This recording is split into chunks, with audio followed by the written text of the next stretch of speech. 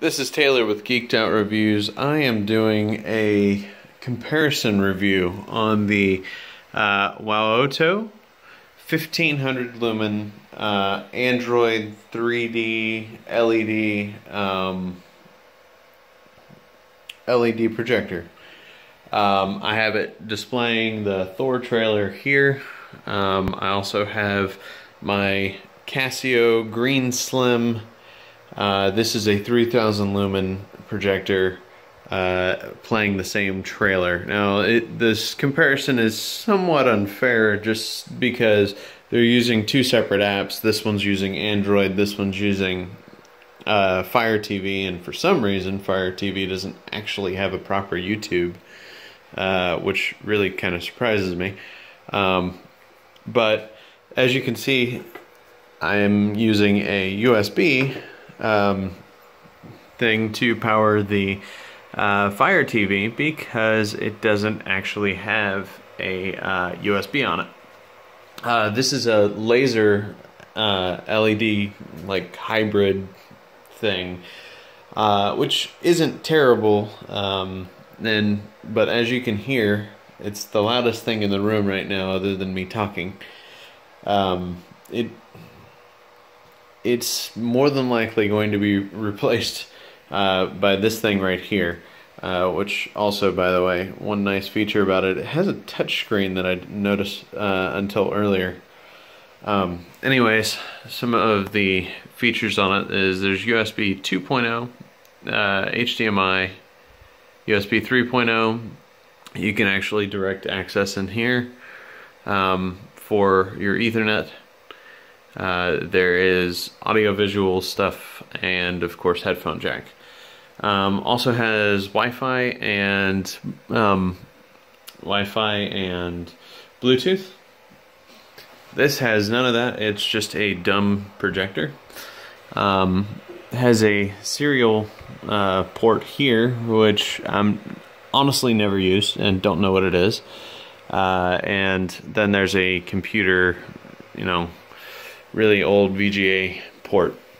I also have a Asus. This is the S1.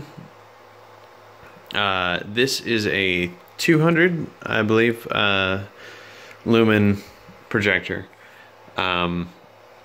This is not HD in any way. It's 480p. This is over 720p. It's like 1280 by 800, and so is this one.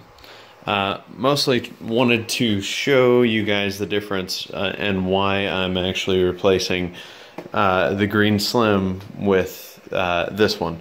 As you can see, this one is much smaller in comparison to it. Let's try. Much smaller. Doesn't sound as loud, near as loud. Looking at how far away this is from it, it has a better range of how it's going to project itself. This is fairly far back and still only has such a small viewing area. I'm going to turn off the light just so we can kind of get a better close-up here of how good this looks. I mean, this is the quality of the WOWOTO. It actually seems to be fairly nice. Definitely good quality HD. Just to show you another thing that impressed me, I'm going to show you the sound from this as well. So let me play that. Let me turn it up too.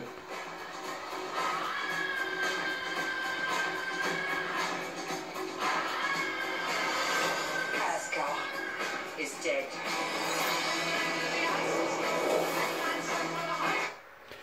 All right.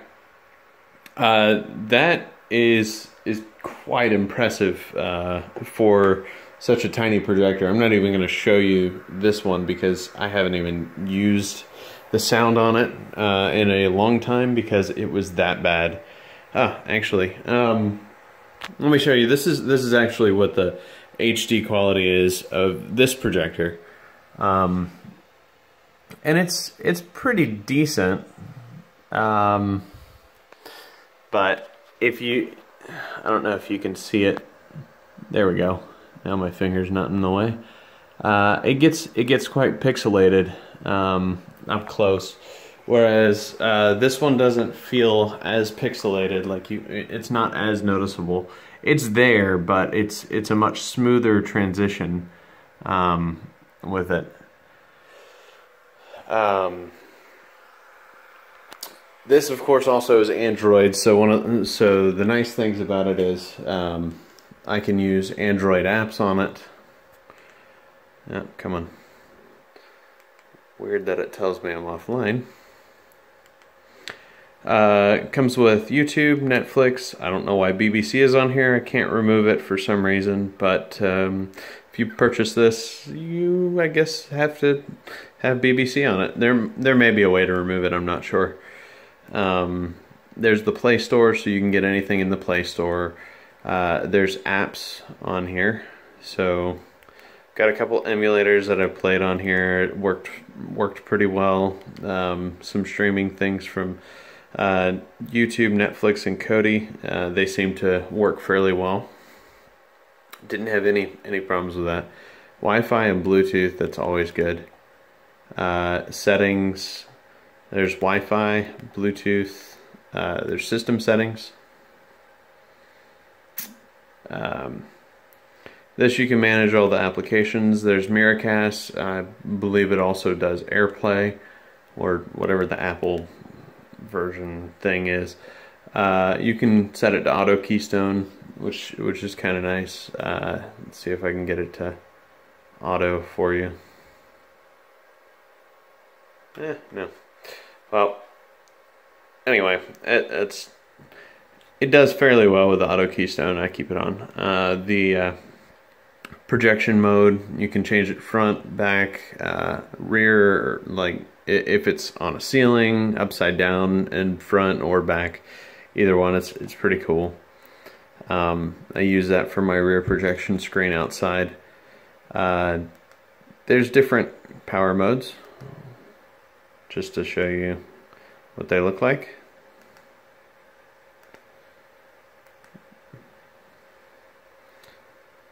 And that one's actually kind of nice. I might keep that. Software updates, I haven't gotten one yet, but I've only had it for a week. But hopefully they continue to update the software. It's always good. You can change the wallpaper, the boot animation. You can have live wallpaper on this, which is pretty cool. I've yet to put any live wallpapers on it. Actually, let's just do that real quick, just for fun.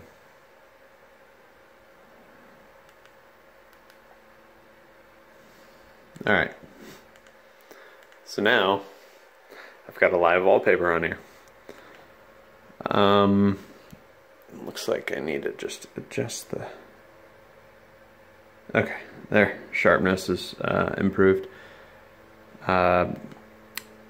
Didn't realize I was, when I moved it, I probably got a little off focus, but seems to work fairly well. I've honestly loved using it. This thing destroys me really wanting like the Asus or wanting to keep my Asus or anything else. I will more than likely get rid of it. Let me show you just for comparison's sake the Asus, and excuse the bad camera work here. Alright. Now this one does pretty well, at least as far as like how far away it has to be in order to get a nice big picture.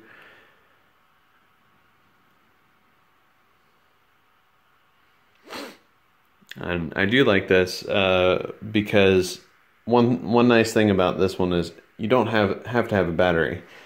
This one, or I'm sorry, that is a battery. That has a battery in it. This does not have a battery in it, but your charging cable is very, very small. I actually have a 40,000 milliamp hour battery that will use those type of plugs. And whenever you plug this thing in, it takes up so little power that you could power this thing for probably a full day of it being on, if not longer. I'm going to ignore the software update. I mean, as you can see, it's fairly clear that doesn't look near as good as this. Like all the colors here are bright and vivid, and those of you that actually have a Fire TV, you can actually tell how different this really looks. Like as far as the colors are. They feel a little dull, a little dim. I mean, it works well if you have nothing else. But as you can see, like, it's quite pixelated. You will definitely see this here. Because this is not an HD projector. It is close to HD. It's 480p, but it's not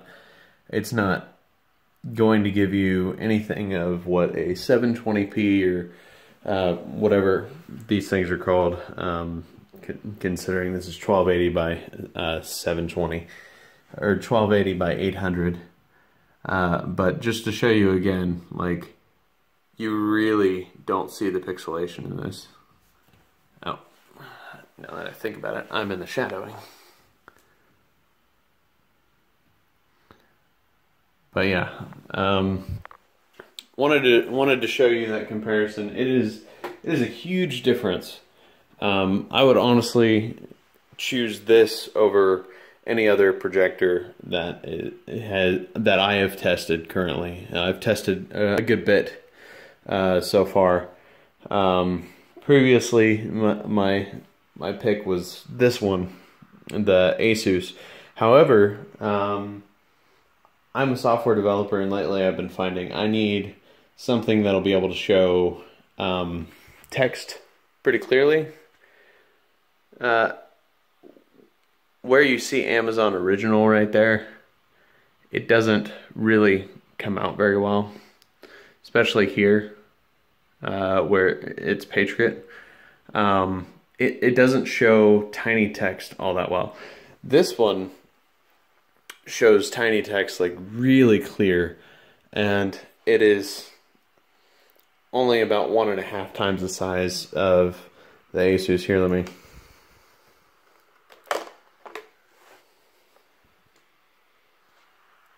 Just to show you the comparison here. This honestly, I've been so impressed by this. Haven't tested the 3D out. I've got some 3D glasses coming in on Tuesday, and as soon as I get those, I will report back and let you know how good it is. I think that's going to be the end of my review. If you have any questions, comments, or concerns, please let me know. Also, just so you know, for this one, this specific projector, you can't use these. You can't use a standard tripod. You have to use something like this. It was kind of a pain in the butt. I like it for what it is, but I prefer to use something like this. This is much easier to use. All right, any questions, comments, concerns, anything that you want to ask, please leave those in the comments below. This is Taylor with Geeked Out Reviews. Thanks for watching.